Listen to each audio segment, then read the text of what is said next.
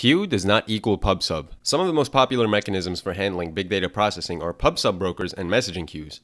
Despite their popularity, I suspect that many people, including myself, have in the past worked with the tools without realizing that PubSub and queue do not refer to the same thing. This confusion is likely due to the popularity of tools like Kafka, Amazon SNS, and Amazon SQS. These tools are amazing and I use them almost daily, however, their utility comes at the cost of blurring the lines between PubSub and queues. For example, Kafka backs each of its PubSub consumers with a queue. Aside from the popularity of these tools is the fact that both queue and PubSub exist for asynchronous messaging.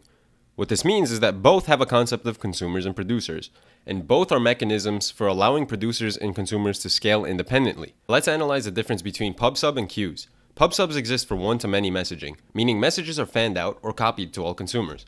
Let's take a look at an example using a notification system for the stock market. When a stock hits a certain price, our broker is going to send a copy of the event to each different type of consumer. What the consumer does is up to them. In this case, one is buying and one is selling. Now, the major benefit of PubSub over queues is that if another consumer wants to do something else with the message, say, generate a report of the price, then all they need to do is subscribe and they get a copy of the event. PubSub systems also have a concept of topics. For example, we can make a topic per stock, and if someone wants to listen to the price of another stock, then they listen to the appropriate topic. Queues, on the other hand, exist for one-to-one messaging. Imagine we have a queue of stock market orders, which each represent the purchase or sale of a stock. Now, what if we wanted to generate a report of the orders?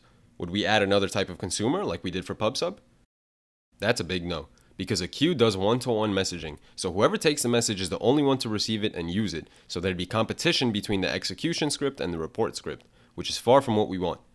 The benefit of queues over PubSub, though, comes when we want many of the same kind of script to tackle the queue at the same time. For example, if the queue had a backlog of 1,000 orders and we had 1,000 replicas of the same script, we'd burn through the queue almost immediately and the user experience would be amazingly fast. Another benefit of queues over PubSub is that they store data in case of disaster. Think of a to-do list in a restaurant. If the workers had to stop to put out a fire, they can put out the fire then get right back to the to-do list afterward. Overall, queues are good for parallel processing and disaster recovery, whereas PubSub brokers are good for spreading a message and allowing a system to be easily extended. Both of them are great asynchronous messaging mechanisms that allow for handling of big data. Although you may already have experience with using such tools, it's good to get definitions precisely so that you know exactly when to use which part of what, or for when something breaks. If you guys are curious, check the links below I used to do my research for this video. Thanks for watching and take care.